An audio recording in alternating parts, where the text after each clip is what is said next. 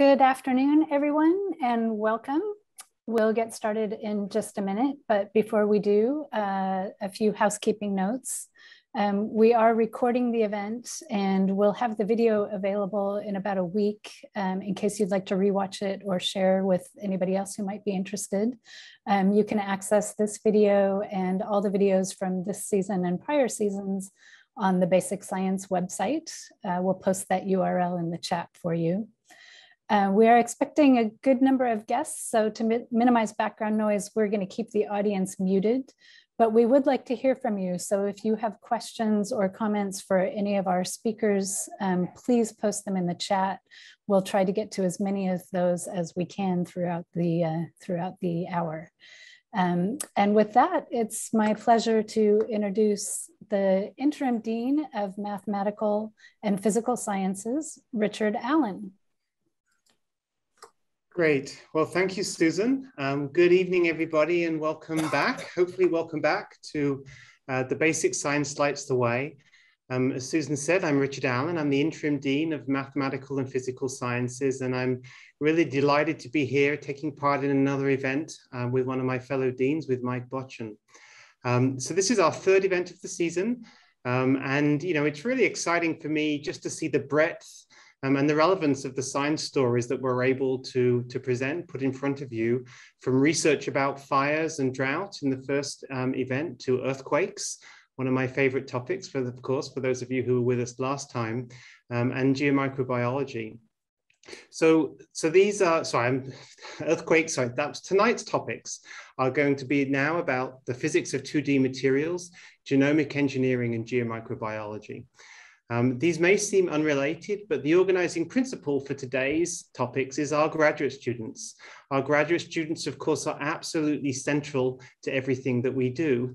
In addition to the fascinating research that each of these students conduct, we want to highlight the incredibly important role that the graduate students play.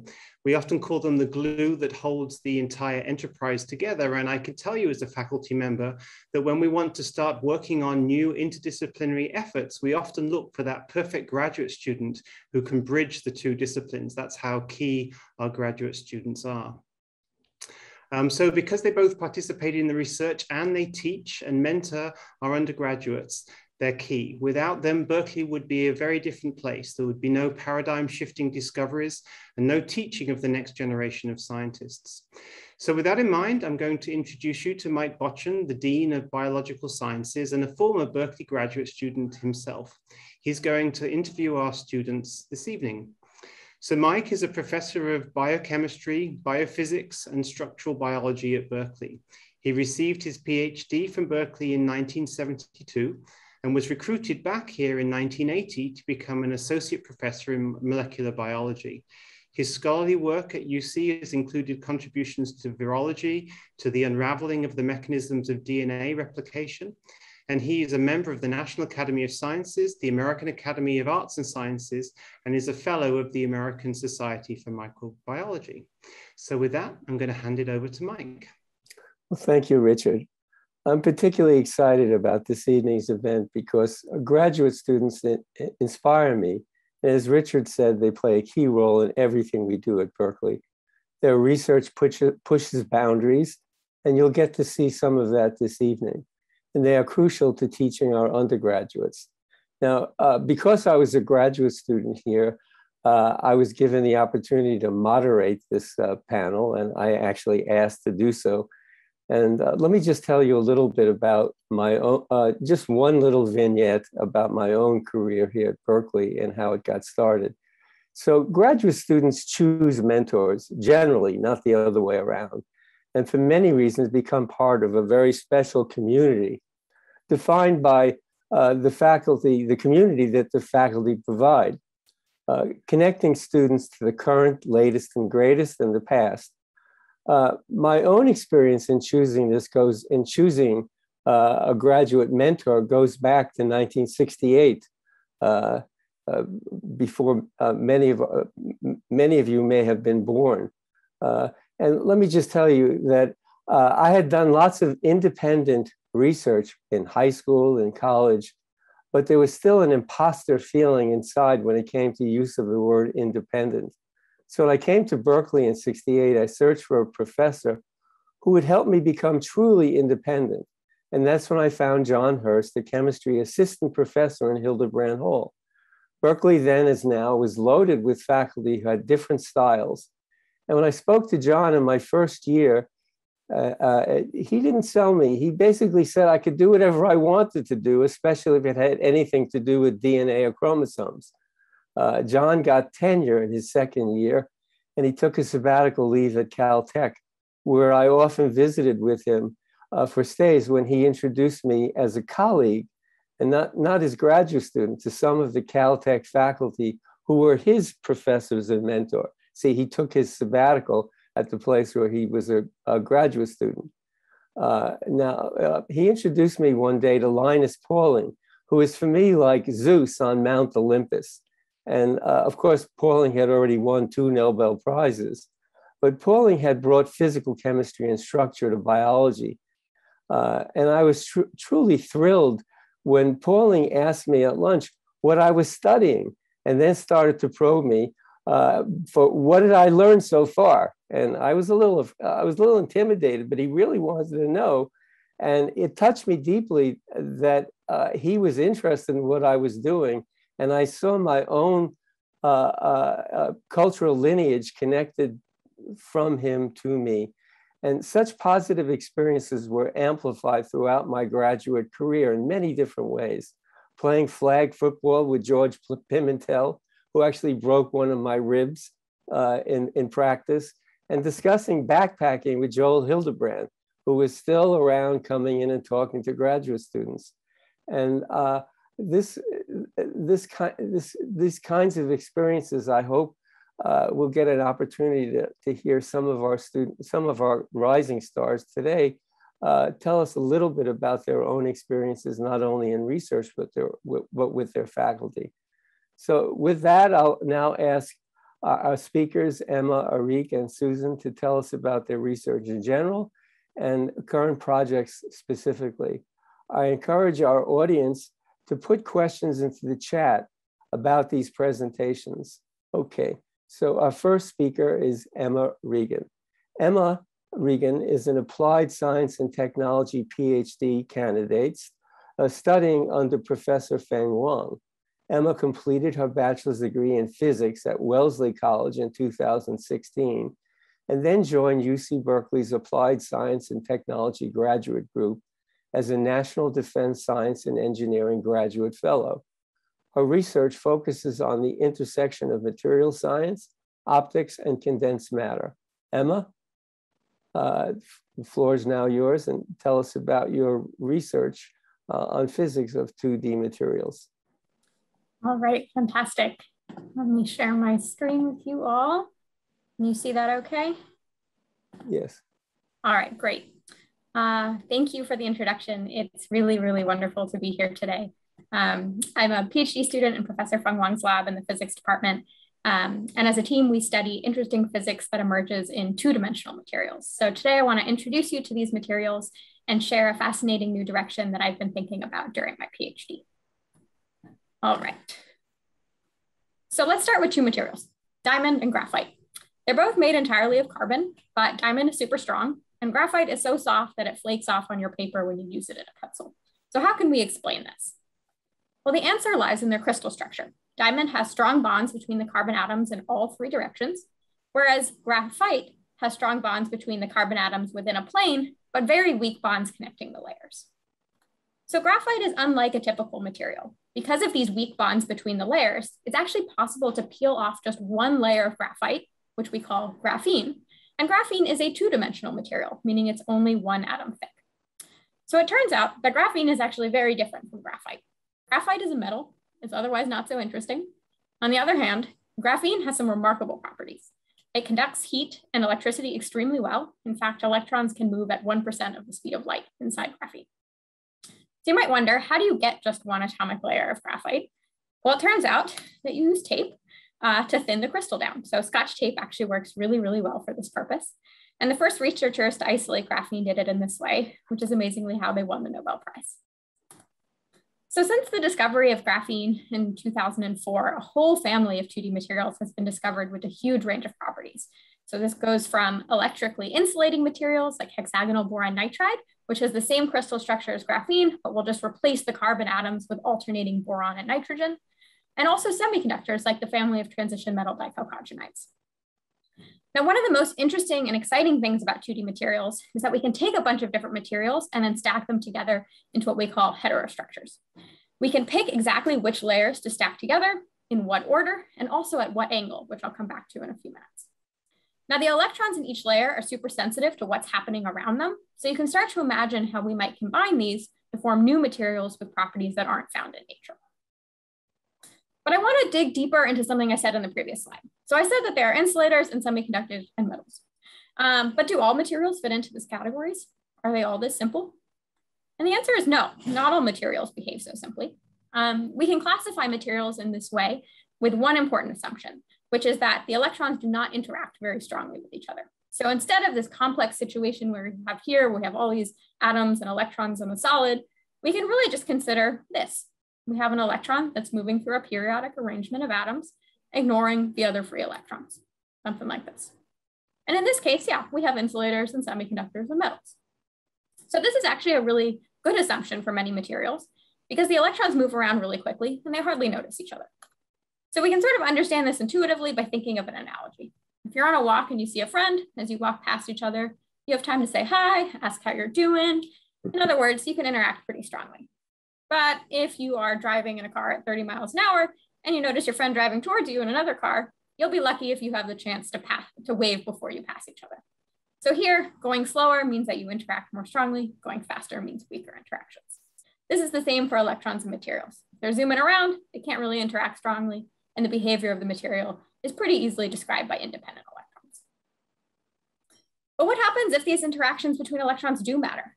Well, these interactions lead to a whole zoo of different types of matter, which is part of a family that we call quantum materials, since we really need to consider quantum mechanical effects to describe their behavior.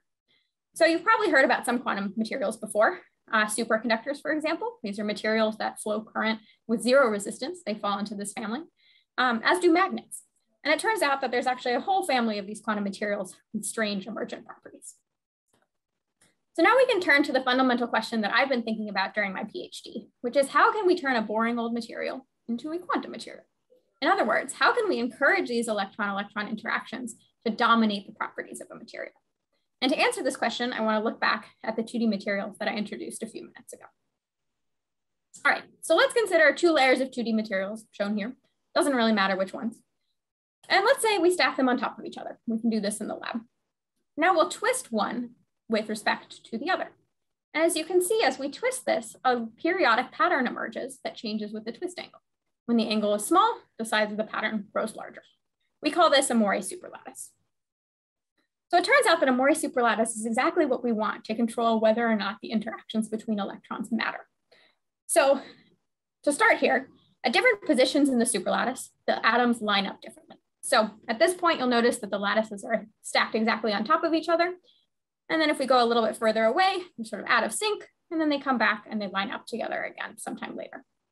So let's think about what happens to electrons in this type of superlattice. Well, electrons will have certain energies depending on the atoms around them. So if we consider 2 different electrons at different positions, they'll have different energies based on the atoms that are around them. Now, electrons always want to be at the position of lowest energy. So if the electron's energy is lowest at this position, say where the stacking is right on top of each other, then this electron would rather live over here. So this is similar to a situation kind of like this, where we have some soccer balls sitting on rolling hills. Because of the gravity, the soccer ball is naturally going to sit in the valley, not at the peak here. And it's going to roll down the hill to a position with lower energy. So in this case, the height variation of the landscape, much like our stacking variation in the superlattice, is going to force the balls to be stuck in these valleys. And importantly, these hills then reduce the speeds of the soccer ball because they're kind of got to roll back to that energy minimum. So coming back to our superlattice, we can start to think about how a superlattice would allow us to slow electrons down and increase the effect of electron-electron interactions. So now we can put all these ideas together in the lab. We can stack any 2D material on top of any other with control over the twist angle. And this is going to allow us to turn a not so interesting material into a completely new material with emergent quantum properties. All right, so this is what my days look like in the lab. We look for evidence of these interesting quantum behaviors in superlattices using lasers.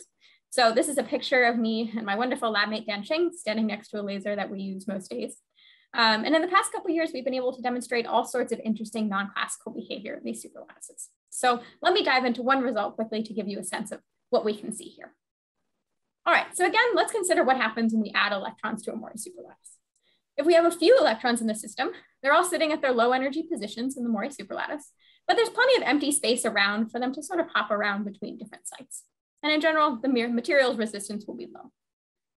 But when we add just enough electrons so that there's one electron in every single energy minimum, as we can see here, things change. Since the interactions between the electrons is strong and repulsive, right? Two like charges repel, then the electrons prefer to stay on their own site because it costs energy to be close to any of the other electrons. So therefore, when we have exactly the right number of electrons in the system, we can expect the material to suddenly become insulated. The electrons can't move anymore. And this is what we call a Mott insulator. So in my work, I developed a new optical technique to look for evidence of this Mott insulating state, and we saw it. But we actually weren't too surprised since this type of state has been seen in other materials. But we were very surprised to find additional states at lower electron densities. So in this case, we were able to make the electron-electron interaction so important that electrons were avoiding sitting next to neighboring electrons as well, because these interactions were so strong. And that leads them to form these beautiful patterns of electrons. Similar states have been predicted decades ago, but they'd never actually been seen before. And more recently, we figured out how to actually see these states using a technique called scanning tunneling microscopy. So each blue dot that you see here is actually an electron sitting in these beautiful geometric patterns. So with that, I'll leave you at that image and say thank you very much for your attention today. Well, thanks, Emma. That was really spectacular. I have a few questions for you, and I hope that the audience eventually gets to ask questions for you if they have them. I'm particularly interested in whether these 2D heterostructures will have applications for the future that may be either of commercial value or of value for making new discoveries about matter. Could you make a comment on that, on how you imagine them playing a role in either commercializing applications for the public or for other physicists making new discoveries? Yeah, absolutely. So yeah, it's great that you actually bring up these two different spaces for applications, because I think there are important applications in both. So sort of on the first side for commercial applications, these materials are stable, they interact really strongly with light, they are potentially integratable with other materials like silicon that we use more often commercially. And so there's a huge wealth of potential applications sort of on the device side and the sort of user side. On the physics side, I would say this is the side that I'm sort of more excited about right now. But there's a huge wealth of opportunity here, because what we're essentially able to do in these Mori superlattices is simulate different types of matter. So just by changing the twist angle, the materials we want to incorporate into these superlattices, we can change the type of interactions, how strong they are, how weak they are relative to other interactions in the system. And we can really start sort of simulating and creating new matter in ways that will allow us to both produce new interesting results, but also test our understanding of physics and make sure that our theories are really matching up with what is possible in the world. Exciting. I have one last question. So this goes back to my introductory comments. Do you have any comments to make about your interactions with your own professor or other faculty that have been particularly important to you? Yeah, I mean, I'll say I have an absolutely wonderful relationship with my advisor, Professor Feng Wang here. And something that's been really special about my experience here is that we sort of have what I like to call a grandpa PI here as well, because Professor Ron Shen, who was my advisor's postdoc advisor, is actually still in the building as well and comes to our group meetings and has this huge amount of experience and insight to share with us all. And I think it's it's been such a treat to have sort of mentorship at these different levels of experience, and not just experience in the lab, but experience in life and in academia and in research. So it's that lineage that you're feeling that I refer to. Absolutely. Yeah. Terrific. Okay, thank you. All right, we have to go on now to Arik Shams. He's a PhD candidate in molecular cell biology, doing research in Professor David Savage's lab. Arik received his bachelor's from the University of Southern Mississippi, after which he did a post-bac study at the National Institutes of Health, where he got interested in protein biochemistry. After coming to Berkeley, he became fascinated with gene editing tools and how to manipulate them to better suit our needs. Aside from science, Arik is also interested in science policy and how that will come to bear in the age of gene editing. Arik, tell us about your research on protein engineering, genome editing, and synthetic biology. Great. Good afternoon, everybody. Thank you for joining in, and thanks, Mike, for the introduction. To share my screen. Great, so I'm a PhD candidate in molecular and cell biology in Dave Savage's lab. And as Mike mentioned, I consider myself in broad strokes protein engineer or synthetic biologist. And what that means is I look at biology that exists in nature and think of ways to improve them and make them better and change how they work so that we can use them better. And so the title of my official title of my project is here as shown, but I'm going to simplify it really down to its essence, which is, can we make existing gene editing tools smaller? That's really what it boils down to. And the gene editing tool that I'm talking about is something that you're all probably familiar with, CRISPR-Cas9. And just as a brief primer, the way it works is it's Cas9 is a molecular machine that can find, bind to, and cut very specific sequences of DNA. And this has completely revolutionized our ability to edit genes, both for therapeutic and research purposes. And to the point where this technology has earned Jennifer Doudna and Emmanuel Charpentier the Nobel Prize last year. So it's really thrilling to be in this field. And Cas9 is great, but one of the things that I want to talk, so here I'm showing a cartoon representation of this molecule. And it's great, but it can be better is how I look at it. And one of the reasons that it can be better is it's a very large molecule. It's made up of many different pieces, which are color-coded here and labeled. And sometimes in some cases, it's so big that it's difficult to deliver inside cells for therapeutic applications or any other kind of application. And so the question that I was interested in is, can we shrink Cas9 to make it easier to package for delivery? And also by doing so, can we learn more about this molecule by seeing which pieces are essential? Okay, so we developed this technique in the lab called MISR, and the acronym is a minimization by iterative size exclusion recombination. But very simply, what we do is we take the DNA that encodes Cas9, and we cut it up randomly into many small pieces, and then we put them back together randomly or recombine into much smaller fragments. And then we take these fragments and we test them for the same function as Cas9. And one analogy that I like to think about is if you imagine a recipe, here's a simple one for apple crisp. And what if we randomly just removed a bunch of these words and letters from these instructions? Well, it turns out you can still, basically follow the recipe and still end up with a decent dessert. It might not be as good as apple crisp, but it's still good enough and, probably tastes like apple. And so that's essentially what we're doing with this technique is we're cutting up the DNA into a lot of pieces and putting them back together. And the fragments that are left have a lot of pieces missing, but we're trying to find the ones that still work. And I will show you one piece of data because I think it's really pretty and it might look very technical, but I just want to focus on just a small part. So these are all these pixels here that are all kind of represented in this pyramid, each represent a single variant. that we tested, and we tested around 10 million variants for function, whether they work as Cas9 is supposed to. And you see these red zones here at the bottom. Those represent large sections of Cas9 that can be removed, but still work. So this was very exciting because it's included some rather large pieces of the protein that we thought were previously very important, but turns out you can delete them and that's okay. And so shout out to my co-author, Sean Higgins, who was a Berkeley PhD student as well.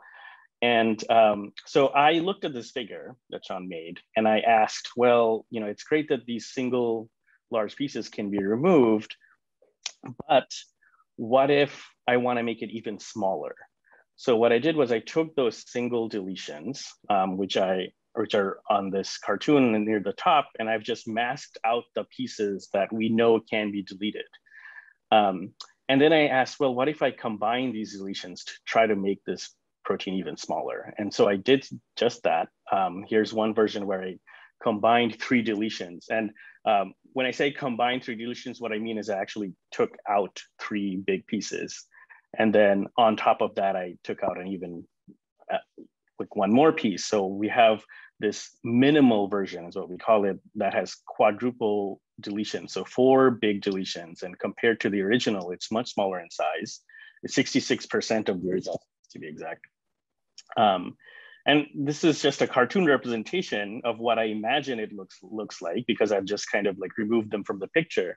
But now I want to show you, I was interested, basically, you know, I'm imagining that this is what it looks like, this minimized version, but what does it really look like? And so we performed this technique called cryo-electron microscopy, where we were able to look at the protein directly. And I'm showing you again the complete Cas9 here on the left, and in the middle, our cartoon representation. And then finally, this is the actual picture we took of a Cas9 molecule. And the red mesh overlay here represents the whole molecule, and the gray volume is our minimized version of Cas9. And you can see it actually occupies almost the exact same volume as expected. You know, this part right here is the DNA and the RNA, and then the rest of it occupies the same protein, same volume. And so here's another view, and I've color coded this minimized version according to the original, and you can see it's like, it's amazing that the remaining pieces still occupy the same shape. So this was really exciting for us to kind of learn, you know, even this smaller version works and it looks almost exactly the same.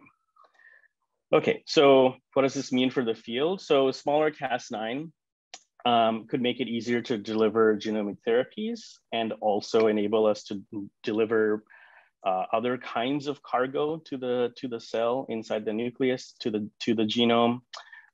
It also offers us a lot of new knowledge, because by doing this screen, by systematically removing pieces, we now sort of have a better idea of what the essential pieces are of this protein. And that actually informs us a lot about the evolution of this protein, because what I've shown you is a single Cas9 from a single species of bacteria, but there are hundreds, thousands, maybe millions more of these molecules out there that are all different. And by learning more about how one works, we can sort of learn a lot more about how these others came to be and how we can exploit them better. And so with that, I'll just end by thanking my co-authors. So this was a very collaborative project, and I couldn't have done any of this without the help of all the people listed here, and then my lab, the Savage Lab, including Dave, my PI, who's a great mentor, and funding sources, and also thanks to the Basic Science Lights the Way team. Well, thanks, Arik. Wow, millions of different proteins that you analyzed. Amazing. Can you elaborate a little bit more on why engineering smaller proteins will be important for applications? Again, either ones that will be of commercial value or for basic science. I think there's room for a little bit more exploration there, or explicit comments. Yeah, absolutely. So first of all, like I said, a lot of delivery methods for therapies have a hard limit on size. So it is, I think it's a very valuable place to essentially try to see if we can make proteins smaller while still retaining their function. So that's definitely one like therapeutic application.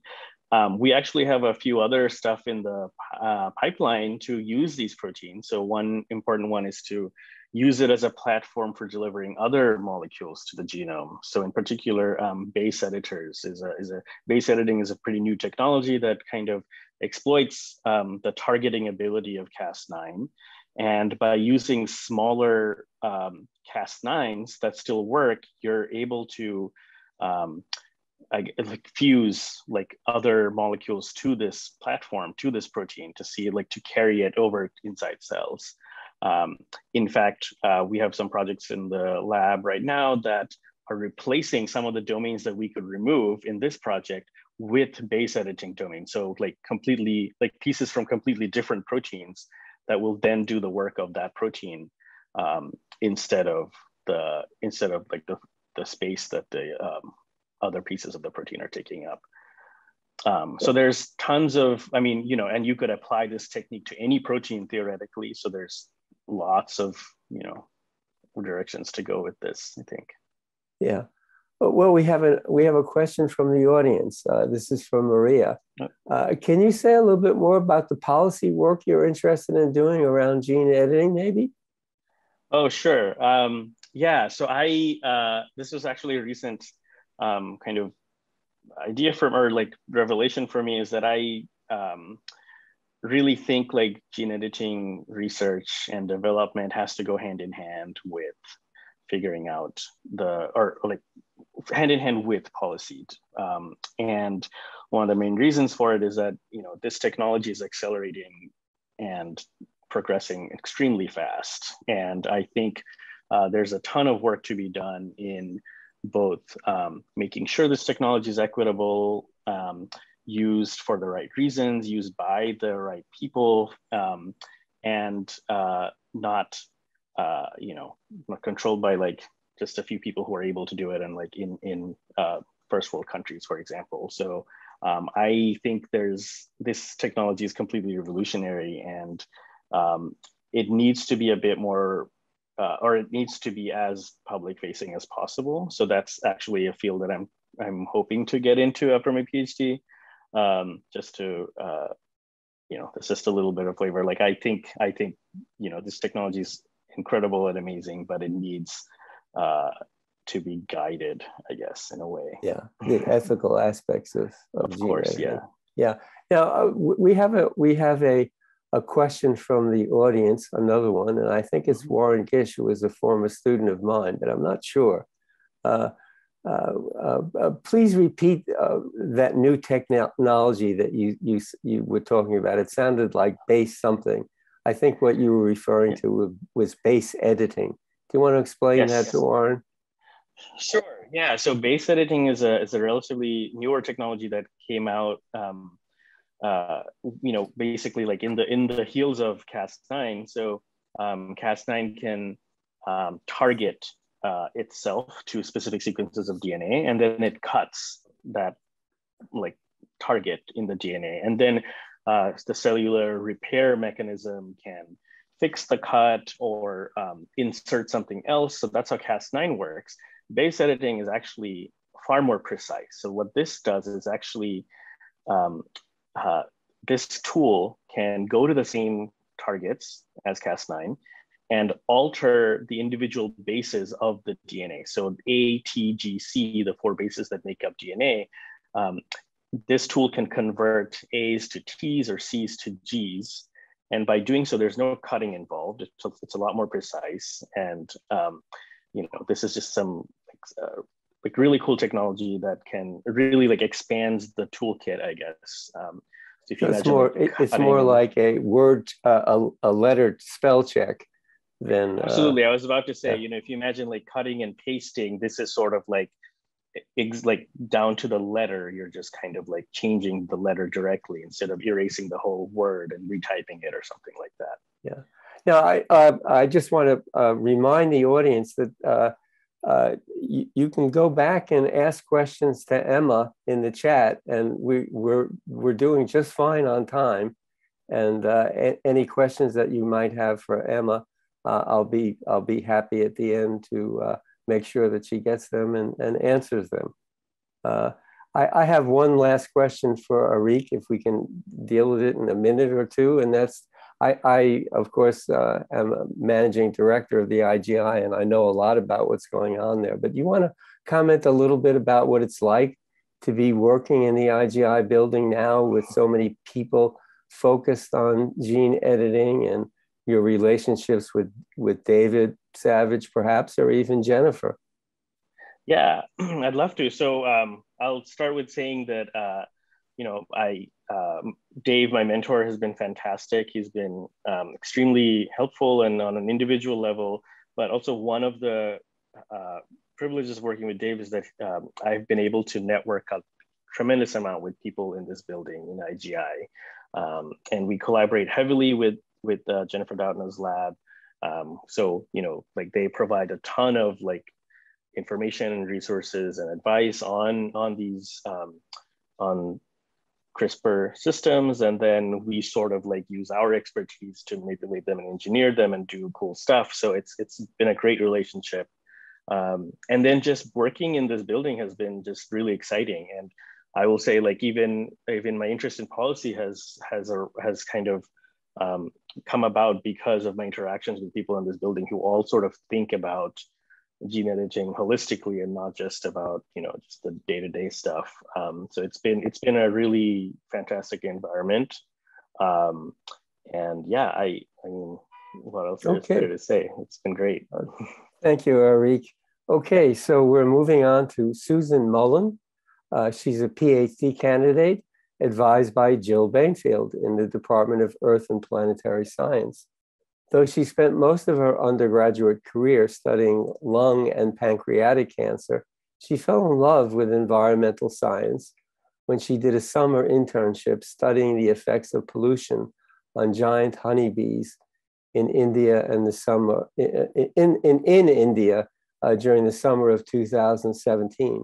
She decided that the best way to combine her love of cellular biology and environmental science would be to study microbial communities across different ecosystems.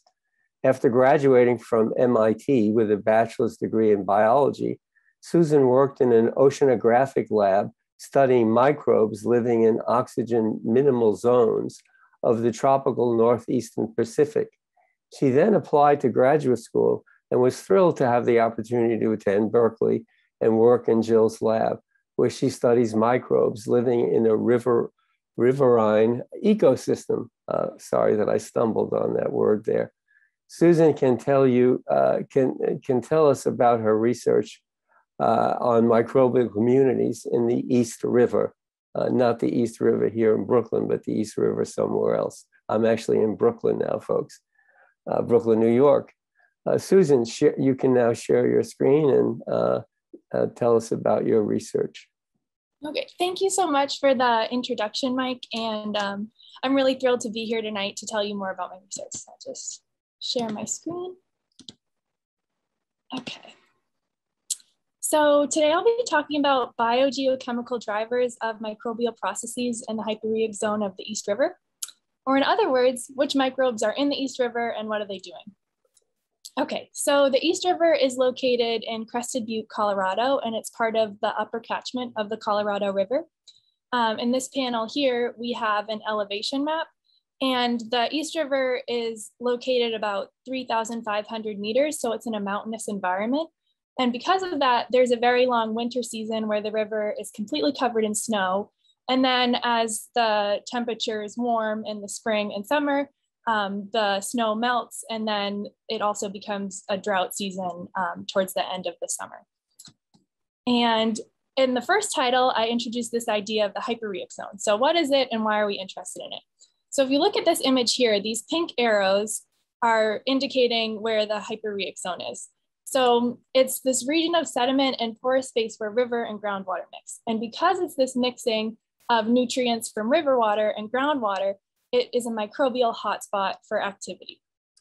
And so I'm particularly interested in how the water chemistry, the river connectivity, and hydrology all affect what microbial communities live there and what they're able to do metabolically, and also what they are actively doing at the site. And so if we can answer these questions, then we can learn more about what nutrients these microbes are exporting, what trace gas emissions they're exporting, and also how climate change will affect these microbial processes. Okay, so now how do we sample this hyperrheic zone? So what I've done is I go out to Colorado and I bury tubes in the river. And so we're trying to get at the sweet spot, which is about 30 centimeters. And so after we've dug all of this up, we need to bury the tubes and then let them sit for 48 hours so they can equilibrate. And so we're not being too disruptive. And then once they're buried, we use a peristaltic pump and we filter about 100 gallons and then into a filter. And with the filter, we have all of the cells that are living there, and then we can extract the DNA. And so I wanted to show you the sites that I chose along the East River. So we're looking for depth and breadth. So we have an upstream site called East Above Quigley, more downstream, East Below Copper, and then the pump house site. And then this is the apparatus that we bring into the field where we house the filters. And we use a 0.1 micron filter because the microbial communities are really small. The cells themselves are small, so that's why it's 0.1 microns. And so when we go out, we want to consider what time of year we're going and also what's happening, because you have to dig and get at these sites and you can't be too overwhelmed with the water or else you won't be able to dig.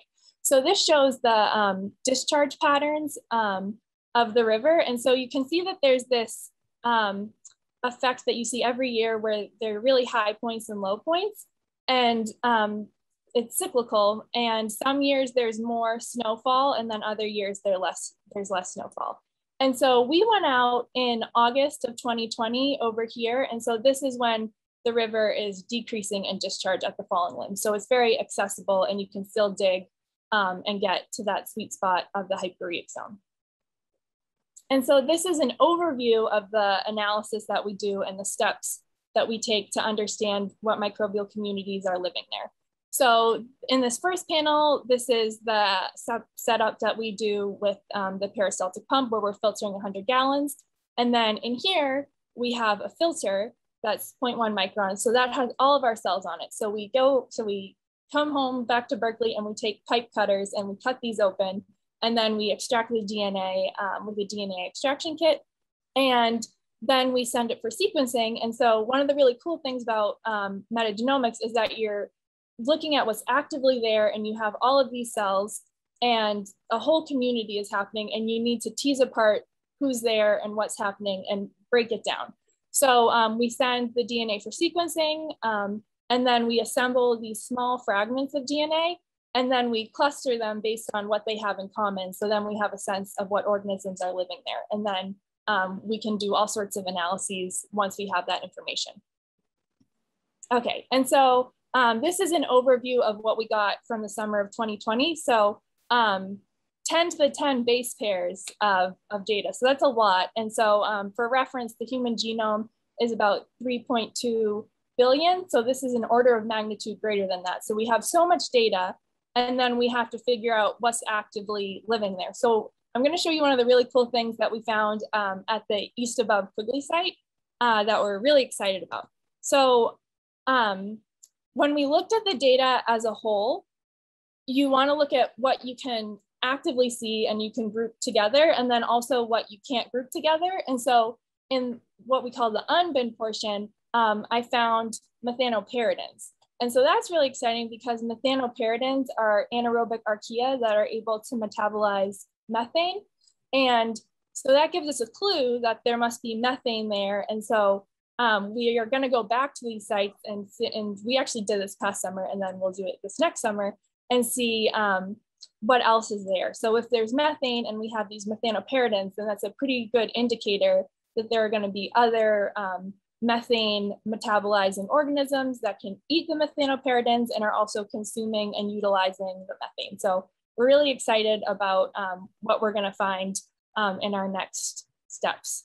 So like I said, we went back there this past summer and now I have a ton of samples. So I have 28 metagenomic samples from the hyperrheic zone. And we also got corresponding RNA samples. So the RNA samples will tell us what they're actively doing when we do a transcriptomic analysis. And so the great thing is that once you have more and more samples, you can really get a clearer image of what organisms are there. So right now, what I've showed you is just scratching the surface. And so I'm in the process of analyzing what we got from this summer, and we're really excited to see what more methane metabolism is there and what other organisms are there. And so thank you guys so much for your attention. And I also want to acknowledge all of the funding sources for my research, and my advisor, Jill, has been really awesome and made it possible for me to do field work during the pandemic. And all of the people, it's a very group effort, and the people at the National Lab, the hydrologists, and the people in Crested Butte, Colorado, who actually helped me in the field. Thanks. Well, thank you, Susan. I have a question. Can you tell us a little bit in more depth about why metagenomics, as you use that word, is such a good tool for studying microbial communities? Sure. So one of the really cool things about metagenomics is that it allows you to actually look at a whole community of organisms. So prior to metagenomics, and even prior, there's a lot of organisms that you can't culture in a lab and you can't grow and study. So like E. coli, you can always study that in the lab, but these methanoparidans, it would be very difficult to replicate the environment and understand them.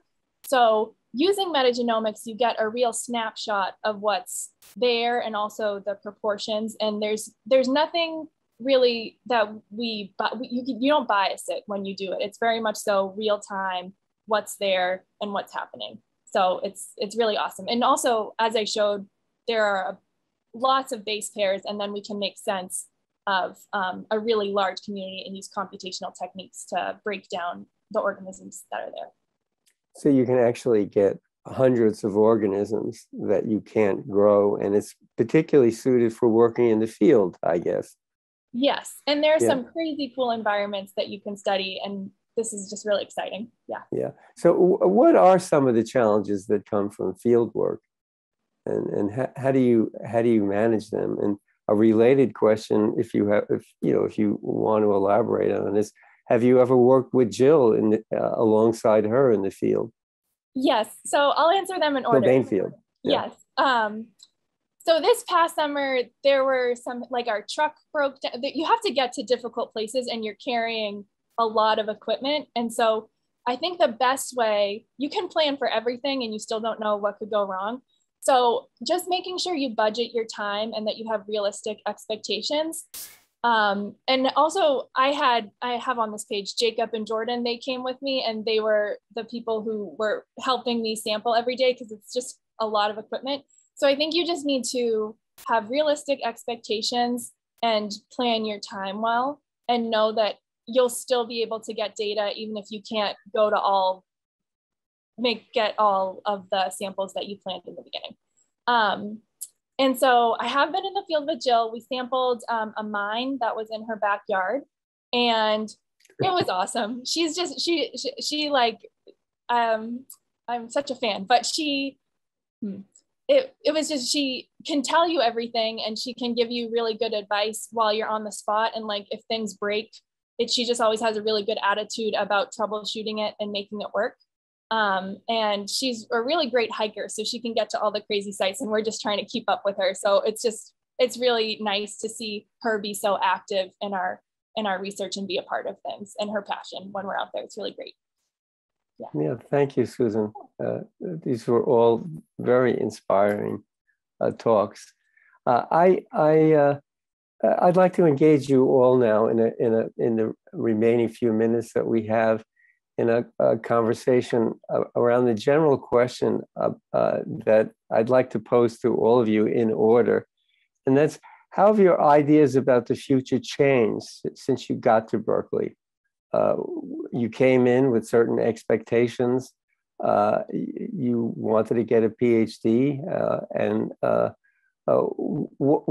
how have these ideas changed, and are they the same as what came before? when you entered? I can answer that first. Yeah, Susan. So, go ahead. Okay. Sorry.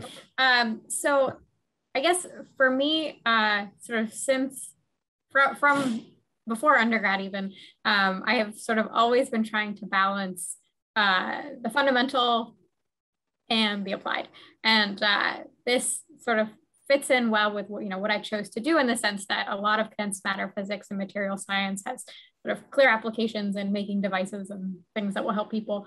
But I find that really my passion is very much in sort of these interesting, tricky new things that we can do in physics and the creativity there. So sort of after, during my PhD at Berkeley, I've been really lucky to be in Fung's group, where I think that sort of creativity and, sort of that quick thinking and can we figure out how to do this, really has been sort of cultivated and grown in that sense. But I still have that sort of lingering, like, okay, but what can we do with this? And, how will this matter to anybody? And, what problems can I solve with this? So I think, as I'm thinking about wrapping up my PhD and sort of what to do next, I feel extremely grateful to sort of have that physics training and that creativity and that, but what if, could this exist? Could this be possible? But then pushing that towards, okay, but how can we help people with it? So I'm really excited I feel very much like there are enormous opportunities for me right now. I'm very excited about it. So you're even more enthusiastic about being a scientist. And I think so. Faculty member. That's terrific. Yeah. Okay. Okay, Susan. I have to backtrack for a second because there was actually a question that came in from the audience to you before you answer this question from me. And that is about methane, generally methane in organisms that produce methane. Is this unusual in rivers? The questioner has heard a lot about methane in the, I guess, in the atmosphere. But what about in rivers? Is there, is this unusual or exciting, new? It's exciting and new because no one's actually done this before or looked at the hyperrheic zone using metagenomics. And there hasn't been a paper that I'm aware of where they have found methane bacteria or in archaea. So it is really exciting. And yeah, but it is found in other unique environments that aren't in the atmosphere. So we have found it in, in some soil communities, but not in rivers yet. So that's exciting. So this is a first for water. Yeah, like rivers. Yeah. Yeah. Okay. So why don't you continue to this question that I asked about how you came here and what's going to happen next. Right. So I definitely came to Berkeley knowing that I loved research and wanted to be doing more of it, but it wasn't clear to me what exactly I would want to do after graduating. And an experience here that has kind of given me more guidance is one of the people who I work with is a hydrologist at the National Lab. And I've gotten to see what her job description is like. And it just seems really like something that would be really cool. She does a lot of, she is in charge of a few different projects at once, and then also gets to do a lot of mentoring and workshops where you get to talk with a lot of scientists. So I really have learned about the collaboration and being part of working with her, and also being a part of this larger focus. It's called the East River SFA, where we all are studying it and the scientists all come together to discuss different points. So I think I'm really looking forward to doing something that involves collaboration and also working on a few projects at once. Seems really exciting. So this is a postdoc where you might be working here at LBL. Scientist. Yeah, she's a research scientist, but I think she was a postdoc, but now she's you're thinking of that would be such a cool opportunity. Yeah, if that worked out. Yeah. Okay, Arik, how have you progressed or changed or not? Yeah, I think pretty much similar to Susan, I also, came in really loving research and wanting to do research, but without a clear idea of what I wanted to do next. I think over the past few years, what has really crystallized for me is, I think what I mentioned before is like this combination of science and policy, I think is something that really interests me. And I think something that can like really, is a niche that should be filled by scientists. And I think my research in this like gene editing field has been very crucial and sort of like inspiring me to do that, which is actually something that I didn't do my first year at all. I was very much into like cytoskeleton cell development type of research. And then I sort of got, through a series of circumstances, I got into gene editing, and then I was like, oh, this is great. And then that evolved into like, oh, okay, gene editing as a like holistically, like, what are the sociological implications of this and that sort of thing. And that's what inspires me now, as I'm, in my 6th year. So yeah, it's been a very interesting progression from my first year, which was, not only was it not science policy, it was like not even gene editing. It's been an interesting journey for sure, with lots of turns. Well, you're all rising stars, ready for the next step. Hey, I have a question. Actually, it came from the audience, but how do you interact with undergrads? Emma, do you want to start with that? Just a brief one-liner or two. Yeah, so I've been a GSI for a few semesters now, actually just for fun. I'm funded by a fellowship, but I really love teaching and have done that the past few years just for fun. And then I also have undergrads who work with me in the lab. I've mentored many over the years, and that's a true joy in my day to day. Yeah. Susan? I've also, like Emma, I've been a GSI, and I'm GSIing this semester.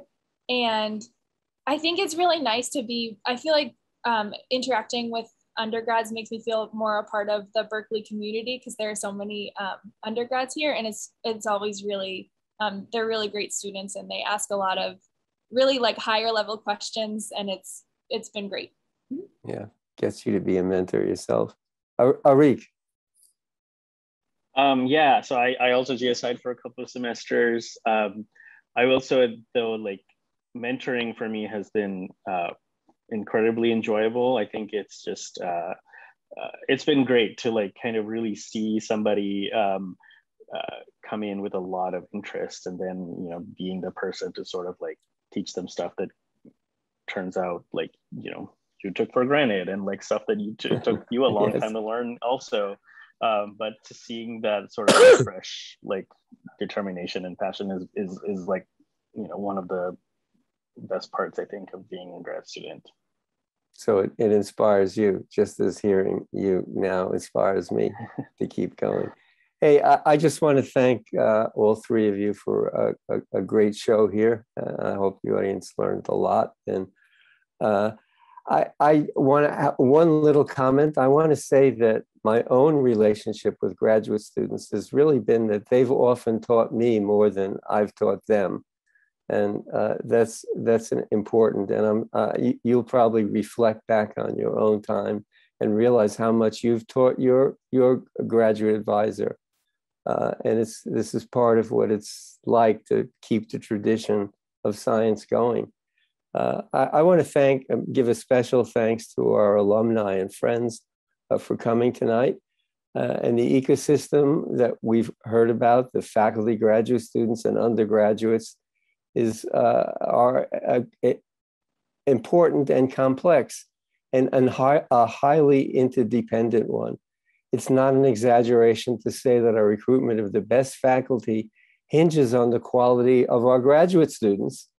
And faculty want to work with the best students, which Berkeley has no shortage of.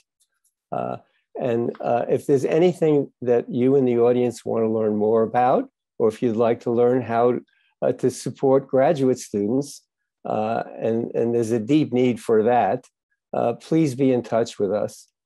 We absolutely want to be part of advancing basic science education and graduate students at Berkeley. We hope to see you at our next event on inspirations from natural systems on November 10th. And with that, I'll say fiat lux and go Bears.